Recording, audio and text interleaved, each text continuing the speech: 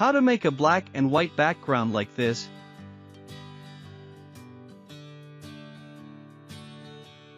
Using the CapCut app. Create a new project. Then add your photos or videos. Tap your video clip.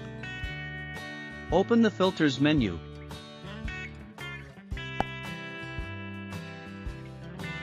Tap the Mono category.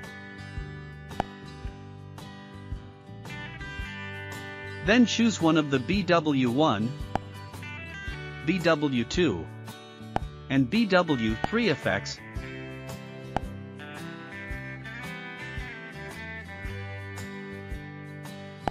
Up here, you have succeeded in creating a black and white effect in the CapCut app.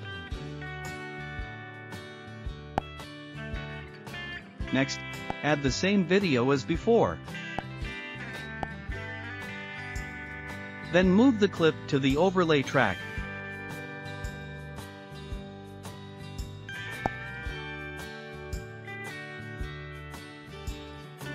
Open the cutout menu.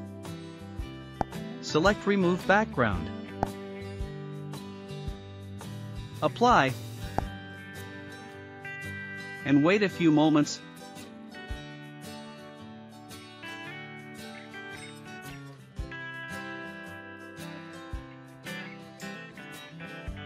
Done. And let's see the final result.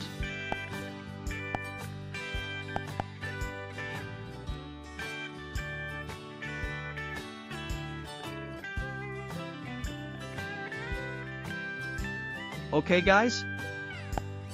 Those are the steps, how to make the video background black and white, using the CapCut app.